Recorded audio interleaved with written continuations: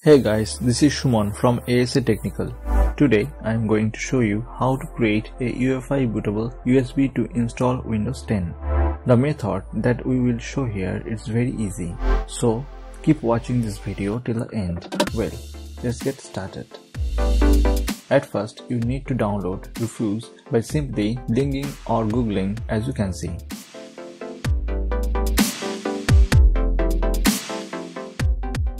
From here, just download this file.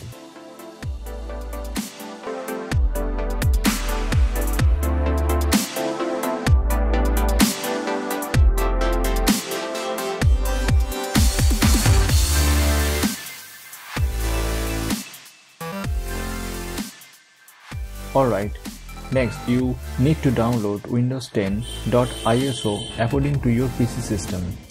I have already downloaded Windows 10 64-bit.iso according to my PC system, so I'm not downloading it anymore. You can download it from Microsoft's official site. Alright, open the Refuse.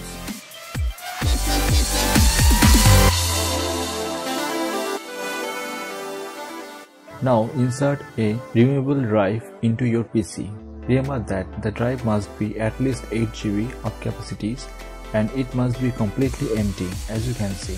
And select your removable USB flash drive from here and just go down here and select the option GPT partition sims for UEFI. Next, just leave the option default FAT32. Alright, now just click here to browse .iso file and just select the Windows 10.iso file from wherever you have saved it and click on open.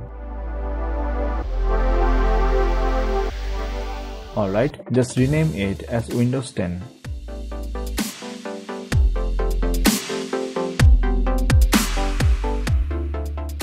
Next, click on Start, click on OK, that's it.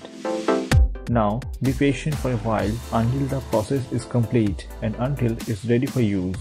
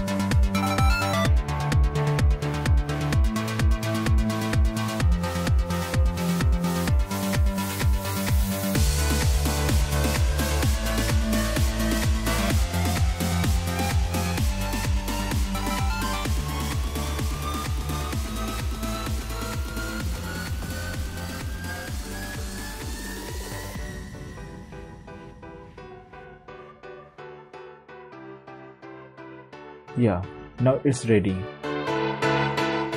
Now just click on close and just restart your computer for boot from that. And be ready to enter your PC's BIOS with hitting on F2.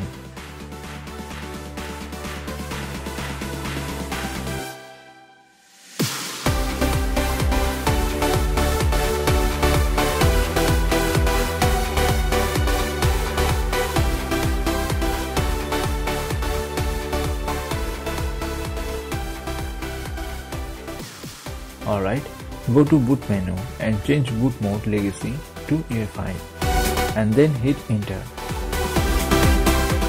Next select secure boot option, just disable it. Alright, go to exit menu and select exit saving changes option and hit enter.